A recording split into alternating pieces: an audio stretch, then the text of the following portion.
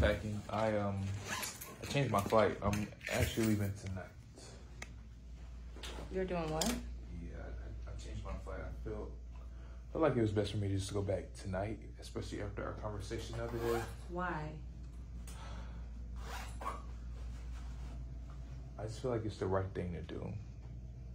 I don't want to be on this trip feeling uneasy. You invited me here for us to have a good time. I don't feel the best right now, so I feel like it's best for me to just go back right now.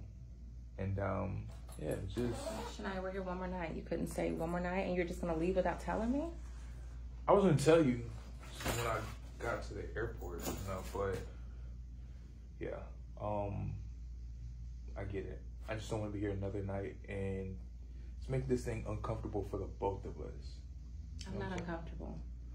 I was hoping to just really ease the tension between the two of us. We talked about this, and I understand. I'm not trying to say that your feelings don't matter, but we talked about this. We did. And here it is right now. You're telling me you're leaving early because you feel uneasy.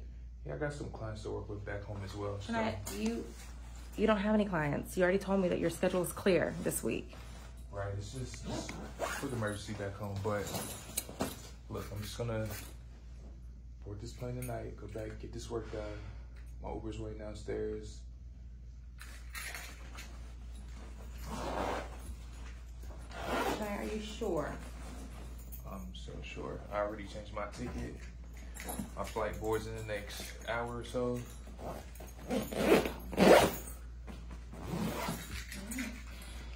Well,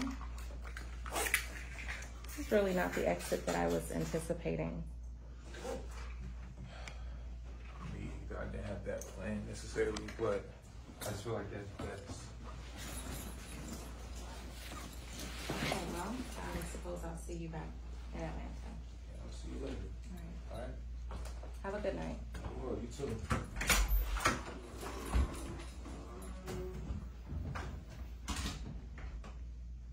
You still feel uneasy. What does he mean? How many times I have to talk to this boy about what?